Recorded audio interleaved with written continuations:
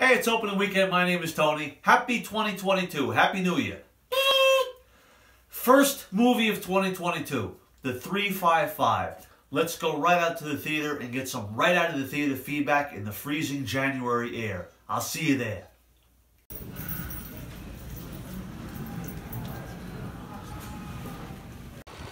Okay, so really quick, I got the movie kit out here. That's you just saw the new movie, The 355, which the poster's behind me. It's Jessica Chastain and Penelope Cruz.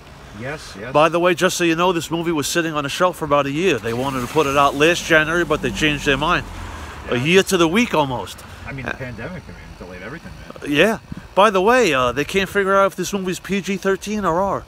The poster says PG-13. At the end of the movie, it said it was R.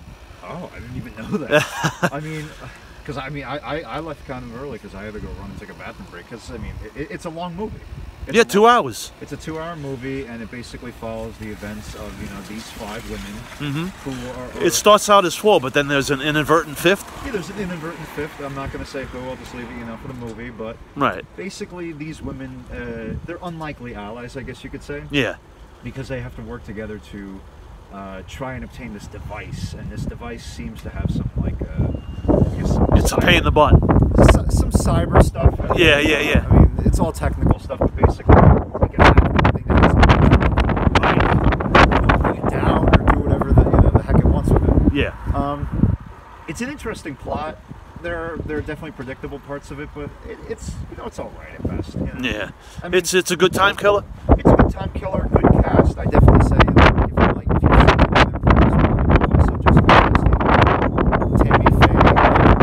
Oh, okay. Andrew Garfield. Right. I'd say this is a little bit less exciting than The Protege.